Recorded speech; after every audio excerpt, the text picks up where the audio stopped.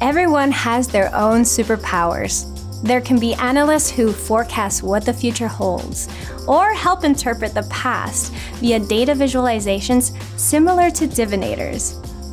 Then there are data scientists that can build queries, use math to find patterns, and turn raw numbers into insights like transmuters. Others can automate tasks using macros or follow DevOps processes like sorcerers do with magic spells. Some folks are also like wizards that can code programs from thin air. Because of this, I wish to share what tools you can use in G Suite to support all these different talents. Let's start with Analyst.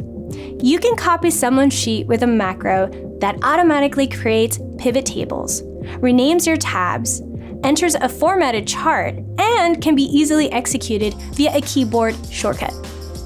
You can also auto-generate reports and schedule them to be sent via email on a weekly basis using a Google Doc as a template, or connecting your sheet to a free drag-and-drop dashboard builder called Data Studio. As for data scientists who need to clean data, they can leverage any of the 400 built-in functions to do things like import data, find duplicates, create randomized data for testing, translate phrases, and map locations in a Google spreadsheet onto Google Earth or Google Maps. One can also create custom functions that call on Google Cloud's AutoML to train custom machine learning models with minimal expertise, all from the comfort of a familiar spreadsheet interface. For those power users of Jupyter Notebooks, you can use Google Spreadsheets to similarly instruct it to pull data from one tab, perform a series of transformations on it, and store the results in a different tab. This is thanks to its script editor, its built-in functions, and the use of JavaScript, which is a very popular language used to make web apps. And with the Sheets data connector, you can pull very large data sets from BigQuery without having to do much SQL heavy lifting. Moving on to task automation. Creating custom UI components becomes especially impactful when sharing scripts with others, since anyone can copy your sheet and run its logic by choosing a drop-down option from a custom menu, or enter data via a custom sidebar, or warn users via a dialog box. Also, with the use of time-based triggers or user action-based triggers, such as submitting a form response, editing a Google Sheet, etc., you can further automate tasks on a frequent basis. As a bonus, if you are a G Suite admin, you can manage everything in your domain programmatically by using the Directory API, such as monitoring third-party applications, taking actions on lost devices, and creating or editing user information.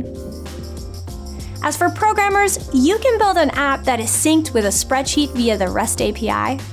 The Google Drive API, for example, lets you create mobile, web, and desktop apps that read, write, and sync files in Google Drive, and can be connected to Google and non-Google services. You can also build connections to external databases via the JDBC connector. Furthermore, there are client libraries in a number of programming languages, and they support making calls that require user authorization. By using them, you can avoid the need to manually set up HTTP requests and parse the responses. And to help users reduce context switching, you can build add-ons that bring in additional functionality, such as syncing G Suite products with third-party vendors, and then publishing them on the G Suite Marketplace to sell, or to only share with people in your own domain. Additionally, you can also reduce context switching by also building helpful chatbots that integrate an organization's app right into the Hangouts chat interface. This lets users get information from the app, take quick actions, and stay notified in a conversational and dynamic manner. Hope this summary gave you a better idea of the tools you can use to customize G Suite, and maybe inspire you to use one based on your own superpowers.